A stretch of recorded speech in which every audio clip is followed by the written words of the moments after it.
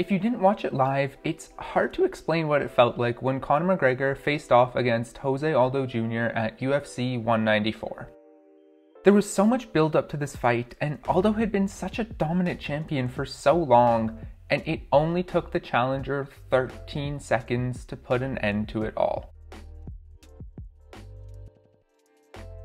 After winning the title in, to me, what is one of the most impressive MMA performances of all time, Conor McGregor got on the mic and said this. He's powerful and he's fast, but precision beats power and timing beats speed, and that's what you saw there. Precision beats power and timing beats speed.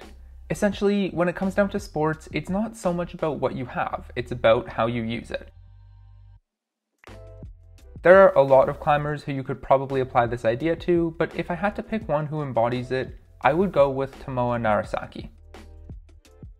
Now, at first this might seem strange. A lot of people, including myself, have a habit of typecasting Tomoa as the poster boy for the new style of climbing and chalking his success up to sheer explosiveness. Well, Tomoa does have an incredibly springy style, and it does help his climbing. The more I started analyzing him, the more I realized that his skill set is a lot more nuanced and a lot more intricate than that. Tomoa has a way of reading the boulders differently from everyone else on the IFSC circuit, leading to some really creative and really beautiful climbing. It's what allows him to be a gold medal favorite against maybe one of the best climbers ever, and it's what we're going to be looking at in today's video. This is my breakdown of one of the most unique climbers our sport has ever seen. This is the audacity of Tomoa Narasaki.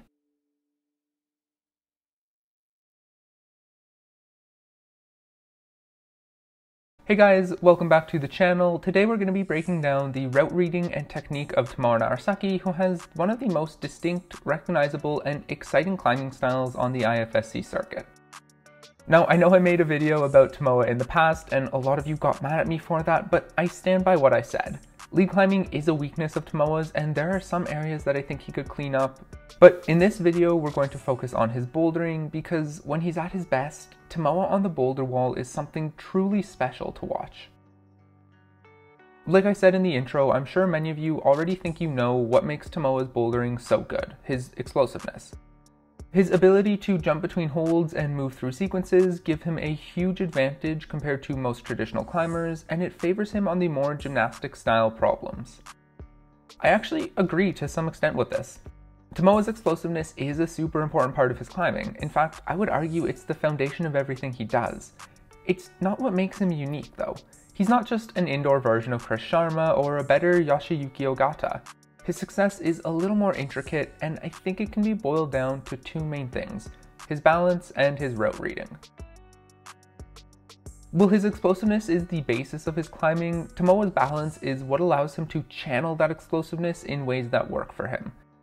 It goes back to what I said in the intro. He might not be the most explosive or the most powerful climber, but his ability to use and control his momentum far surpasses anyone else on the IFSC today, and it's why he's one of the best boulderers in the world. So how does Tomoa's balance help him? If you'll allow me to generalize for a bit, balance has two main functions in rock climbing. First, it allows you to redistribute your weight, say to move weight onto your feet when your hands are bad, and two, it allows you to stay in position during dynamic movements so that you have a chance of catching yourself once your momentum is done. Tomoa does the first one well, sure, but the second one is what really allows him to stand out. This balance is why he's so good on paddle moves and other dynamic features.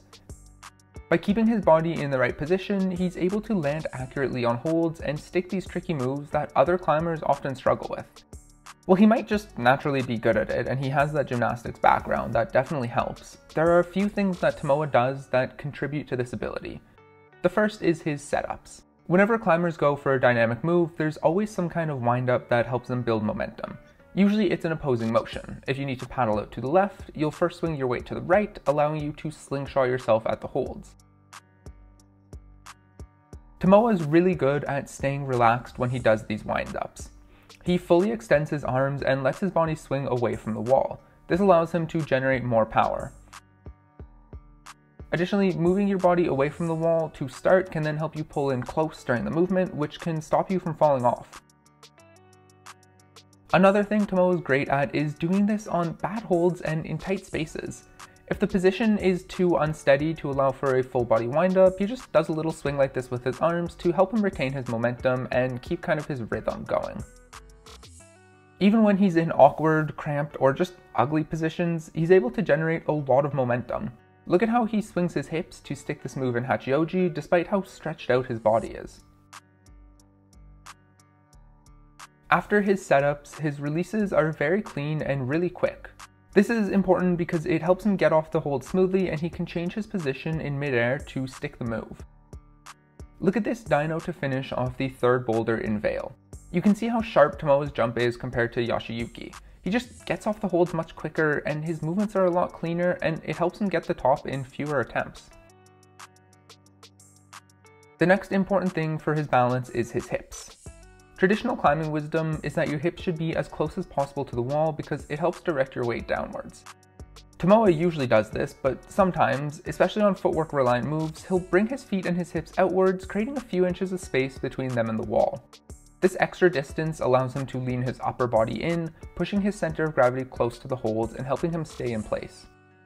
Men's 1 at the Chongqing Finals is a great example of this. On his first attempt, he does this little flick with his hips into the wall. This initially pushes him in, but by the time he reaches the holds, his momentum is drifting away from the wall and he can't stick the move. On the second attempt, his hips are still close, but he doesn't throw them in as much. You can see that his upper body takes a much straighter path to the hold and he's able to stick it. Finally, look at this micro adjustment on Men's 1 in Hachioji. Two climbers before him did an almost identical move to try to get the top and peeled off the wall. Tomoa does the same thing the first time, he's unable to keep his body on the wall and he falls. On the second attempt though, look at the lightning quick mini drop knee he does with his right foot. This immediately shifts his hip in, creating a little more balance and a little more friction, and it secures him the only top of that route. So, by keeping it loose, managing his distances, and adjusting in mid-air, Tomoa is able to use some of the best balance of any climber to excel on futuristic problems. While his balance is good, though, it's not actually what defines his climbing. To me, that's his route reading. Again, I think there's an impulse to break down his route reading into an oversimplification. Tomoa is explosive, so he reads ways to explode through hard sequences and just does that. Like everything else about his climbing though, it's actually a little more intricate than that. Traditional logic is to break down a route into a series of interconnected moves. Each move flows into the next, and each one is supposed to put you in the position to make the next one as easy as possible. Climbers like Adam Ondra or Kim Jae-in are excellent at this, and it's led to a lot of success for both of them. Now obviously Tomoa does this a lot. I would say that the majority of time he climbs routes basically the same that everyone else does. Every now and then though, and especially on harder routes, he seems to take a different approach. Instead of seeing a boulder problem as a series of interlinked moves, it's almost like he breaks routes down into two elements: movements and positions. Movements to Tomoa are basically the easiest way between two positions. To contrast that, positions are where he needs to be to set up his next movement, and so on and so forth. Now, I know it might sound like I'm just describing every single rock climber ever, but stick with me. Myrigan Men's 2 is a really good example of what I mean. After a brutal shoulder press, Tomoa ends up here, matched on the zone with a toe hook holding him in place, needing to transition over to this sloper. Now, most of the other competitors here went for an undercling method. This is really good traditional 3-point climbing, but it looks pretty burly. Tomoa though just jumps with this super cool double grab, combining both moves into one. This kind of demonstrates what I meant. Instead of looking for the next move in the sequence, he just pays attention to where he needs to be, which is the sloper, and then takes the path of least resistance.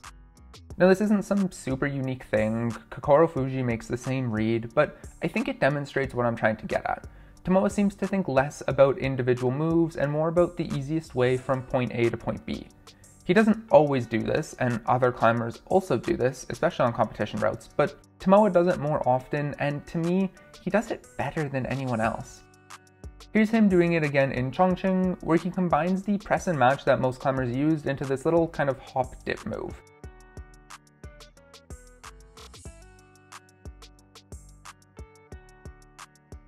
Another example is men's 1 in Wuzhang, which had this brutal finish. Athletes tried a variety of different climbing techniques to get to the top. Mantles, compression moves, heel hooks, a lot of really clever climbing that ended up not working, and then Tomoa comes along and just, like, what even was that? He seems to think less in terms of conventional technique and more in terms of just finding the simplest way between two positions, and more often than not, it works for him. The other part of his bouldering is his positions. Once he's made a dynamic move, he almost always shuffles around and repositions himself on the hold. Now this is actually something I talked about costing him on the lead wall, but for bouldering it's a massive advantage. Positions for Tomoa are just about putting himself in the right place to launch his next movement. He adjusts a lot on holds, choking up and moving as high as possible before going into one of those quick releases. It's not as noticeable or as flashy as the movements are, but it's really effective at allowing him to utilize everything we talked about before: the swings, his quick releases, and his balances.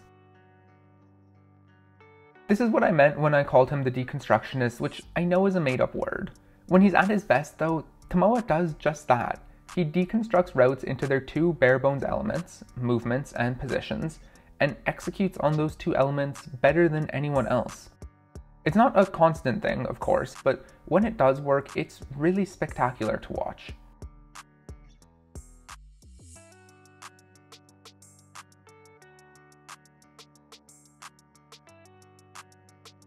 When it comes down to it, I think that's my favorite part of watching Tomoa climb. The swings and jumps are cool, sure, but underlying it all is an incredibly unique climber who uses balance, timing, and some really subtle route reading to excel against a field of insanely talented competitors. When he's at his best, Tomoa has the ability to come out against some of the greatest climbers ever and not just beat them, but to actually see the route differently, to read sequences in a way that they can't, and break down routes into moves that not even the setters saw coming. And that is the audacity of Tomoa Narasaki. Alright guys, that's everything for me today. I really hope you enjoyed the video, and hopefully you can all stop yelling at me for my lead climbing critique of Tomoa now. I do really like him, and I know he's a really good climber. Thank you so much, as always, for watching. Drop a comment if there's anyone you want to see a climbing styles on, and I will see you all next time.